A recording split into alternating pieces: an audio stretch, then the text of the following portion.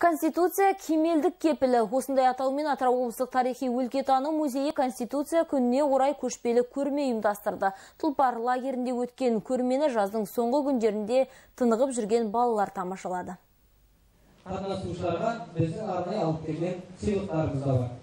Тамыз айының екінші жартысында Тұлпар лагеріне 200 оқушы келген. Олар 40 баладан 5 отрядқа бөлінген. Олардың әр күні қызыққа толы. Бүгін Конституция күніне арналған көрменің куәсі болды. Қасымханның қоласы өткен соң, әдет ғұрыпқа сүйенген қазылық биліктерге жүгіне бастады. Көрмеде хандық дәуірден басталатын заңдар жиынтығы, Қасым ханның қасқа жолы мен Есім ханның ескі жолы 7 жарғы таныстырылды. Балалар ата заң туралы да біраз мәліметке қанықты.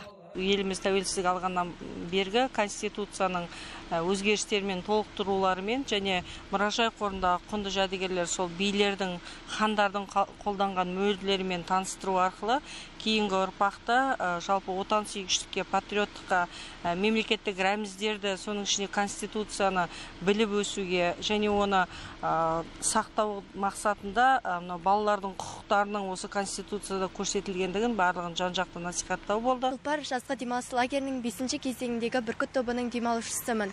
Маған Тұлпар лагері өте қатты ұнап жатыр. Үнемі мерекелік шаралар мен көңілімізді көтеріп, ешқандай бос уақытымыз өтпейді. Және де бүгінгі бізге арнайы келіп жатырған қалалық музейге де көп-көп рахмет айтамын. Тұлпар лагерінің 5-ші кезеңінің ұлан тобының демалушысымын. Мен осы бүгін келіп жатқан қалалық музейге көп рахметімді айтамын. Себебі бүгін өтіп жатқан қалалық музейлер өте жақсы болды.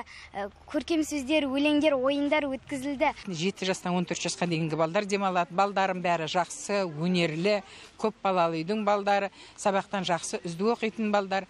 Көрме аясында балалардың ақыл-ой жүйріктігін дамыту мақсатында логикалық сұрақтар мен қызықты ойындар ойнатылды. Оқ бойы озық қатысушыларға сыйлықтар табысталды.